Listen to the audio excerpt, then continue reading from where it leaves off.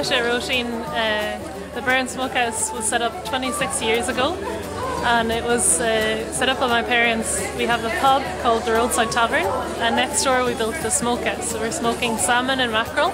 We supply to across the country and send it worldwide. So we have different types of smoking. There's the cold smoked and the hot smoked. The cold smoked, we have honey whiskey fennel, for example, honey lemon gills. We like to experiment with flavours. If you come down, we'll give you a taste of the salmon, and you can hopefully there'll be a bit of music on as well, so you can enjoy that.